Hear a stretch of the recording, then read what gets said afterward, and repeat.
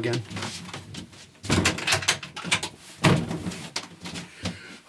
Gregg here once again, and today we're going to do a little bit of an experiment. Oftentimes when we get new lenses, sometimes we have a great deal of information about them, and sometimes we have almost no information about them. This lens, for instance, I knew going in that this was a 300mm f3.7.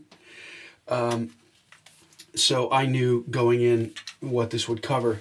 But what happens if you get a lens like this? This is an old Magic Lantern projector lens, and I have no idea what the f-stop of this is. I have no idea what it covers, and I have no idea what the focal length is. So today we're going to go through a couple of different things that we can try to maybe answer some of these questions. First of all of the stuff that I'm doing is estimations. This isn't very scientific. We're just getting estimates and trying to figure out what lenses we can use for what formats. So let's get to the experiment, shall we? Determining the coverage area of your new lens is pretty simple. There are multiple ways to do this. The first and most obvious one, if you have a compatible lens board, is simply to mount it to your camera. If you don't have a compatible lens board, you can try things like this universal iris. If you don't have either of those things, you can do something like this. I've made a coverage chart of the plate sizes I most often shoot, and we're going to test the coverage of several lenses. I'm in a dimly lit room with a large bank of windows. I've placed the chart in landscape orientation so I can use the width of the bank of windows to determine the coverage area of the lens's image circle. As I hold up each lens, we'll see the image come into focus, and we can estimate our lens coverage at near infinity. Remember, lens coverage will be slightly larger at portrait distance. Hold up. Before we get into focal length, some of you may be wondering, what is the standard lens for the format that I'm shooting? Well, there's a real simple way to determine that, so let's go to the whiteboard. By measuring the diagonal area of each format, we can estimate the standard focal length. So 10 by 12 is 390 millimeters, 8 by 10 is 325 millimeters, half plate is 200 millimeters, and 4 by 5 is 165 millimeters. So with that out of the way, let's get back to it. We can estimate the focal length of a lens by measuring the distance from the focused image on the wall to the nodal point of the lens. This is the point at which the light converges within the lens. For lenses with Waterhouse stops, this would be the nodal point. For lenses with irises, that will be the nodal point. For lenses with neither, I'll estimate somewhere in the middle. Again, none of this is exact. We're just estimating here. We can estimate the f-stop of a lens by dividing the focal length by the aperture, which in this case is the diameter of the front element of the lens.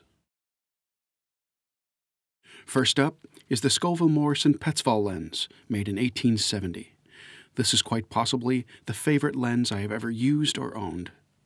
It's no surprise that the lens covers 8 by 10. The focal length measures to 300 millimeters at the nodal point. Again, no surprise. The front aperture measures 75 millimeters, making this an f4. Next up is this Leitz lens. This is the first large format lens I ever owned. It covers 8 by 10 with a pleasing vignette.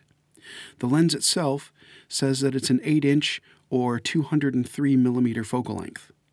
I'm measuring it at a focal length of 220 millimeters at infinity. The front aperture is 70 millimeters, making this lens an f3.1 by our estimate, although the lens itself says it's an f2.9. I'm not really sure why my measurements and the markings on the lens are different. This is a Petzval lens from a Magic Lantern projector.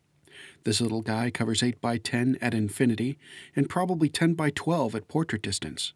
It measures 310 millimeters focal length at the Waterhouse stop. The front element measures in at 40 millimeters, making this lens an f7.75.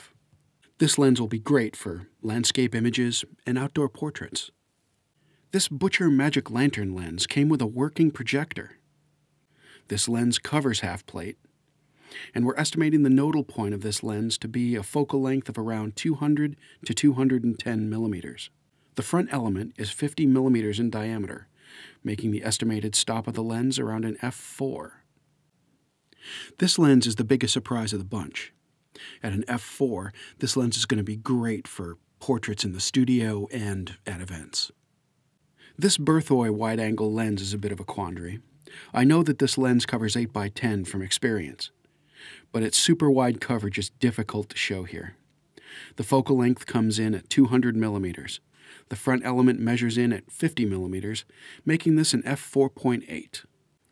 This is a bit of a cheat though, because this lens really doesn't produce images that are sharp edge to edge until you close down the iris rather significantly.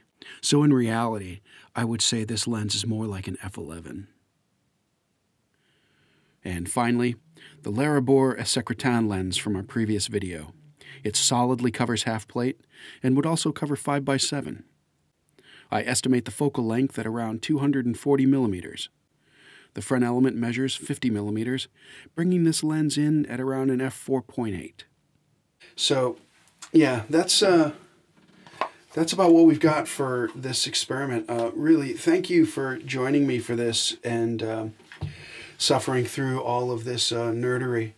It's super cool to be doing these experiments and really being able to give you a shorthand to figuring out lenses that you may have sitting around that you aren't using because you don't know different things about them.